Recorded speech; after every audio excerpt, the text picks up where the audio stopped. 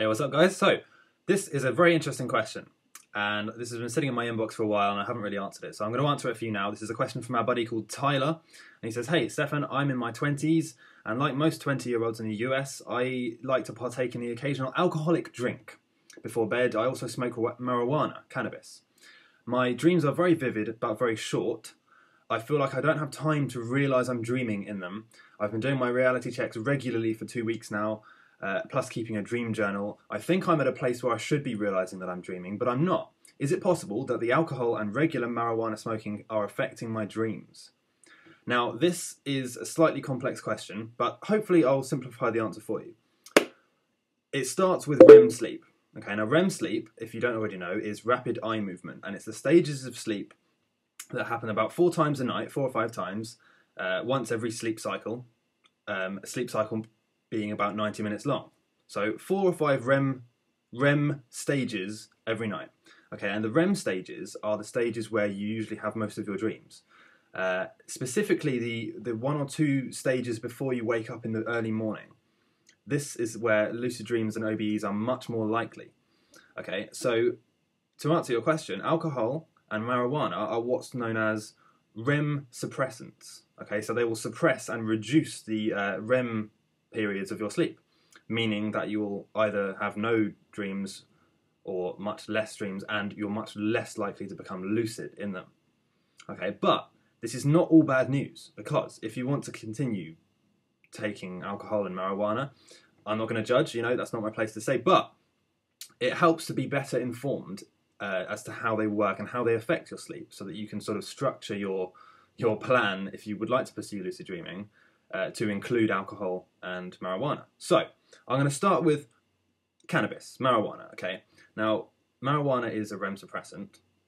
However, and this goes for alcohol as well, when you stop taking the substance, you get what's known as REM rebound, and this is where your body makes up for the lost REM sleep in your night when you've stopped taking the substance, and every substance will affect every person differently as to sort of how long you need to wait.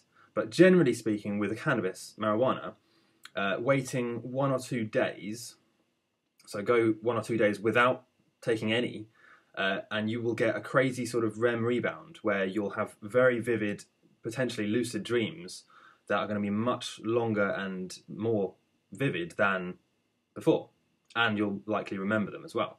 So it may be an idea to limit your smoking to maybe 3 or 4 days a week, and then have a gap, and then sort of have crazy lucid dreams at the weekend, and then continue like this, instead of smoking it all the time. Because if you smoke it all the time, you're likely never going to have a decent lucid dreaming life, because it's just going to constantly suppress your REM sleep. So moving on to alcohol, it's more or less the same. However, with alcohol, the half-life is slightly different, and it sort of eliminates itself from your body a bit faster, which means that you can get to that REM rebound stage a lot faster as well. So say, for example, if you go out for a night of heavy drinking, when you get back in to bed, let's assume that you don't go clubbing and you go home at about 12 or 1 in the morning, okay? When you get home, have a lot of water so that you don't get a huge hangover in the morning, and then don't set an alarm as such, because you'll find that after about maybe 8 to 10 hours, the alcohol should be leaving your system and you'll experience REM rebound.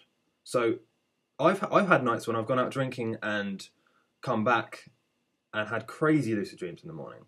But if you go too far, if you drink too much, then it will destroy your whole night's REM sleep, and you'll maybe get the REM rebound the next night. So it's slightly easier to have lucid dreams just taking alcohol.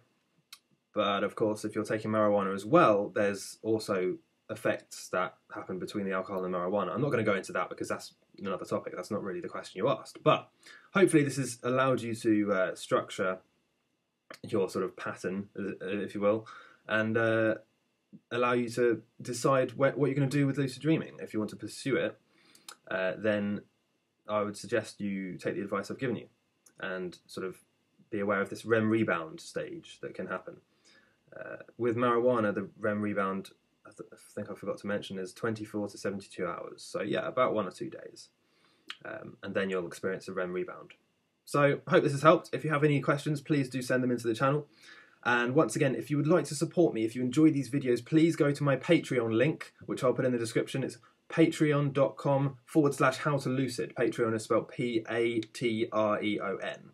And it's a way in which you can support me, maybe donate $1 or $2 or pounds a month, whatever you can afford. The smallest amount really does still make a difference if enough of you do it. So I would really appreciate that if you do enjoy these videos. And yeah, I'll see you in the next video.